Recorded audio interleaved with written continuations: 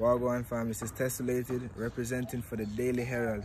You don't know I'll be out at the St. Martin Heineken Regatta in a couple of weeks, beginning of March. So I'm gonna answer a couple questions, make you guys know a little bit more about me before I perform for you.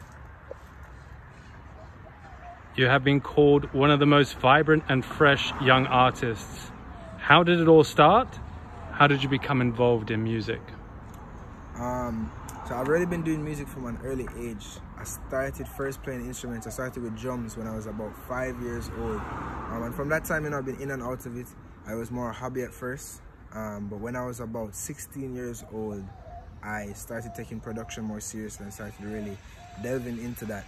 And when I left high school when I was 18, I decided that music is what I wanted to do full time. So I went to music school, started pursuing that. I worked at a studio, XYZ. And then eventually, the song got picked up by Warner Brothers and I started getting more opportunities. So I moved out to Los Angeles. And since then, I've just been pursuing music full time, production, writing, performance. What inspires you to continue making music? What or who are your influences? Who did you grow up listening to? So, I gain inspiration from everything. And if you just look around, like, life is the greatest inspiration. I also listen, same thing, to a lot of different musicians, and other people's creations inspire me to create even more. So I grew up, listening to a lot of old school musicians, a lot of the reggae greats for sure. Obviously, you're gonna have Bobby, have Dennis Brown, Freddie McGregor, Alton Ellis, all those people. But also a lot of different people from R&B. Have Seal, you don't know, Stevie Wonder, Marvin Gaye, all those type of guys. So I really have influences from all over the place who have helped to craft the sound that I have nowadays. Do you play any instruments?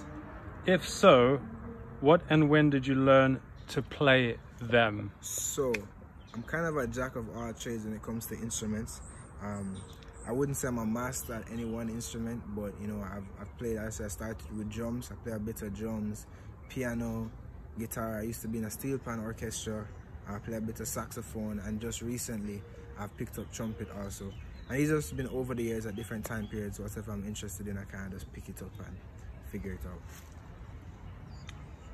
Your music has been described as a fusion of many different genres. What is your process? The process is interesting. I couldn't say it's one specific thing. It's more a thing where the ideas come to me in my head and I form up a lot of the structure and patterns in my head, and then I just lay them down piece by piece. So given that I was a producer before I started writing, I tend to start with the beat first. I have ideas for a beat, or I have a beat I already made beforehand, and once that's fully formed, I gain inspiration for lyrics from the music of the rhythm and flesh it out that way. What has been your favorite musical collaboration thus far? Who have you worked with and who is still on your collaboration wish list? So, my favorite so far is actually one that hasn't released yet. With one of my favorite musicians, or someone who's also a big inspiration to me. I'm gonna have to keep that one a secret for right now.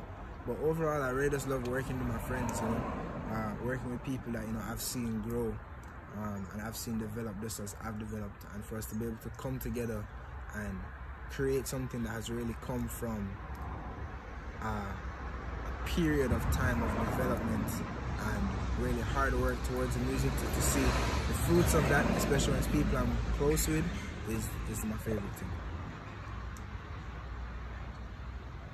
What has been your most memorable moment on stage so far? Why and what happened? I think honestly my most memorable moment to this date was really my first performance. So at this point, I hadn't done anything live before. I never put on a show. And this was a last minute thing that was organized by New Wave. Big up Stammer, big up Lindsay. And they, I didn't really expect that many people to show up, but the place was rammed out.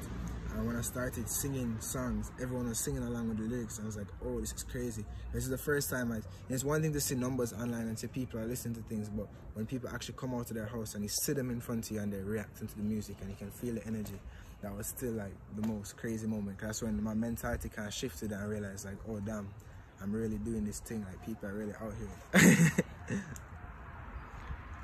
Is this your first time to St. Martin?